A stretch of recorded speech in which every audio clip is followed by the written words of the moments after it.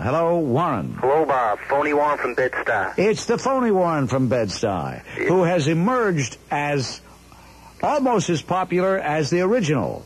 Yeah, well, you know, the old geezer called up a little while ago. He starts complaining about me. And all I know is I didn't buy all this mishigas about how he tries to get through, but he can't. I mean, this imbecile Phil manages to get through like 5 times a show, you know? You know, he's not going to wait on the line. And then he says, oh, yeah, I'm going to start calling in again. Bob, you know like how an old newspaper gets like yellow and brittle? That's what he's like, you know? Useless. You know what would be great if the phony Warren and the original Warren would both be at Queensboro Community College tomorrow. So everybody could see the original versus the ersatz, and then we could select which one we prefer. Bob, the guy can't even manage to pick up the phone and call, and you expect him to actually go somewhere? I mean, you're giving him, he's like, you know what he's like? He's like human waste, solid human waste. Wow. I mean, Bob, you know I don't like saying this stuff. You know, I genuinely love the guy. I mean, I have the utmost respect and admiration for him, but what am I supposed to do? Lie to the people? He let us all down, and that's something I'll never forgive him for. Well, see, people don't understand what this is all about. This is the fake Warren who is calling because the original Warren stopped calling, and more out of his regret and anger, he is saying very harsh things. Well, you know, you just know where I'm coming from, Bob. I do. As far as Phil is concerned, Phil is an amazing guy because Phil is able to get through any time he wants. Now, he got through 3 straight days. Yeah. And finally, on the 3rd straight, I said, hey, Phil, you're overdoing it. Well, now his feelings will be hurt. He probably won't call for a long time. The guy's like a motor mouth. But, you know, Gumbada from Yonkers used to be that way in his calling career. His feelings would get hurt every now and then. He'd stop calling. And I would find out that it was a very slight pretext. Under a very slight pretext, he would be offended. But now Gumbada from Yonkers has just plain old retired. Total retirement. Can you believe a caller would actually retire? I wonder if he gets any... Warren hasn't retired? You don't think Warren retired? Yeah, well, maybe... Hey, maybe... You know what some people have written to me saying that maybe the original Warren of vs.The, because he said certain things on the program, maybe somebody got him. Somebody got him? Yeah. No. Oh, come on. Well, that's what some people are afraid of. That's ridiculous. Well, hey, you can't blame people for thinking. Or for not thinking. Well, I hope he's all right, I'll tell you that much. All right, Warren, are you going to be at Queensboro Community College tomorrow? Well, you have to understand something, Bob. Some of us work for a living, and it's not that easy to get over there. I mean, you know, I know you're doing your job, and I'm sure you'll get a lot of old ladies there. But it's going to be hard for a lot of us to get down there. But don't think it's like we're betraying you. It's just that we can't make it. I understand. Okay, thank you, Warren. Wait, well, Bob. Yes. I want to comment on this whole racial thing. Okay, good. Go ahead. Okay, now what happened in Howard Beach is no different than what happens like 1,000 times a day in this city. I mean, a group of punks ganging up on another group of punks. It's always been happening, and it always will happen. It did end in tragedy, but the guy obviously lived a very dangerous life. You know, I mean, his police record alone is proof of that. So, you know, in a way, he had it coming. But then all of a sudden, all these so-called reverends start coming out of the woodwork. And before they even know the facts, they're already making headlines about racism. Yeah. And you know that if these kids, these black kids, were completely innocent, they would have talked about what happened until they were blue in the face. Hmm. And as far as this Bumpers case is concerned, do people actually believe that this guy was so blinded by racism and prejudice that as this monster came lunging at him with a knife, that he had time to reason, well, here's my chance to kill me a coon? I mean, that's absurd. And all this about her being elderly and helpless. Any grown man who has ever gotten into any kind of scuffle with a large fat lady knows they're like superhuman, you know. And it's like when I was a kid, and like I was bad and I was going to be hit, I would always want my daddy to hit me because my mama, she was like a football player. I mean, I used to call her Hercules. Huh. She could pick me up off the ground with one hand and like throw me across the room. Wow. And I was like 17 at the time. Huh. And like my daddy, he used to go out and get drunk and get beaten up. And the guys would purposely tear his clothes so when he'd come home, my mama would give him a second beating. And forget it, like she would toss him around like he was a bag of potatoes. Warren, you're in rare form today. Thank you very much. Thank you, Bob. Ladies and gentlemen, let's say hello now to Warren. Hello, Bob. Warren from Bed-Stuy. It's the real Warren. Bob, let me say something to this other guy, please. Since you've been on this radio station, I've been calling you. That's right. And as far as I could hear, no one has ever called you with more stinging criticisms and you know, complaints about things going on in this city and about everything. I've had people over the radio say that because I give my opinions, that I ought to have South African collaborator justice practice on me. Oh. That I have, that I should be culled out of the race. I've heard all of these kind of things said about me.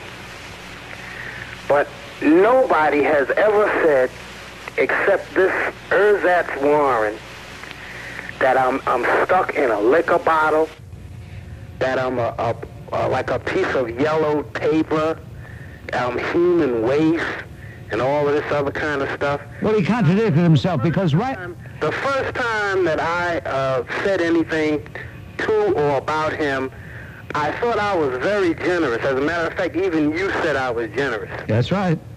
Okay? In response to criticisms to me, I have never referred to anybody in the kind of terms this guy uses about me. That's true. Okay?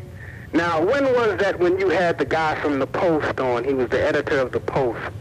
The publisher, Pat Purcell, that was last week. Okay. I called you when he was on. And that little cafona that you had answering the phones, ask her what she did to me. Oh? What did... Ask her. Well, you tell me. Go ahead, tell me. What did she do to you? I wanted to talk to the editor of the Post about a reporter by the name of Charles Lockman. I've seen his byline, yes. He's the guy that wrote the story back in, I guess, February of last year about Paul DiDomenico. I've been calling you about that for a long time, right? You have, yes. I wanted to ask him about that. Yeah. She told me that my call would not be accepted. Well, she had no authority to do that. Okay, now, I don't know whether maybe it was because he was getting ready to leave or whatever. Now, people who are screeners... If I call you and your producers tell me that my call won't be accepted, I sit and listen to the phone ring for 1,000 rings and nobody picks up the phone. I mean, and then, you know, you got this phony Warren.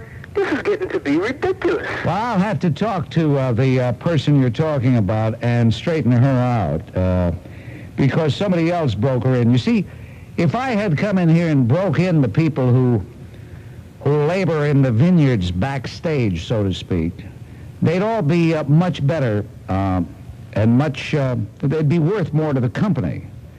But they were broken in by lesser lights than I. You understand, Warren? Well, why do you have people who aren't even familiar with you or your callers? I tell you, because I'm a schnook, because I didn't demand it at the time I was hired, and I should have. I'm too easygoing now, and a lot of people won't believe that. They'll say, "Oh, he's hollering on it," but they don't know that I have given in, and much to my regret, have had in many cases people who don't do the program justice. I'm not particularly talking about this person because this is the first bad report I've had on her. But she tries very hard, and I'm sure once I have a talk with her, she'll be okay, because her heart's in the right place. Okay, can I make a comment about Howard Beach? I tell you what, you certainly can, but one thing. Are you going to be at Queensboro Community College tomorrow? Well, my car's down right now, and if I did come out, there would have to be by public transportation, and I hate public transportation. I don't blame you. You got a good excuse. But I'm not going to promise anything, but I'll try to get over. See, that's the kind of guy you are. You are so honorable. You know what? The cowardly, phony thing to do would be to say yeah and then just not be there. But you are an honorable person. Well, I wouldn't do that. I mean that. Well, I want you there. You know why? Because I want you to be seen by the crowd, and that fake Warren won't be there. Well, I don't believe the fake Warren is going to be there. This is ridiculous with this guy. I think what he seizes on is what you say about me. You know, your response to what I say. I mean, I call, I give my opinion. You agree, you disagree, or whatever. But what you say about me, he seizes on this. I mean, I think this is what smoked him out, that your compliments and whatever. Well, I've always been impressed by what you've said, and I don't know you. You know, I wouldn't know you if you came walking in the room. I wouldn't know you. But this is getting to be sick now. This is getting to be sick. I tell you. This is not normal. Listen, Warren, you got to come out there tomorrow. You know, Channel 4 is sending a crew out there. They got to televise the thing. You better come out, Warren. Well, okay, let me say a few words about Howard Beach, okay? Okay, in about 30 seconds, Howard. Wait a minute. Stay right there. Stay right there. Don't move. All right.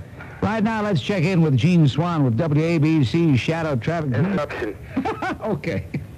All right, what do you want to say about Howard Beach, Warren? Okay, this city cannot survive another 2-3 years, certainly another decade.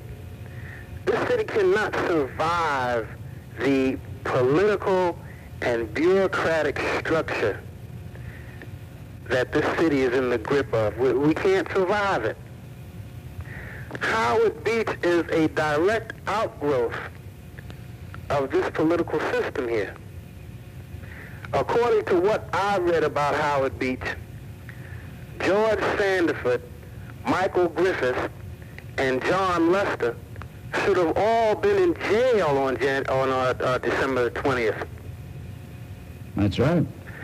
John Lester was caught in a stolen car with burglar tools and a gun.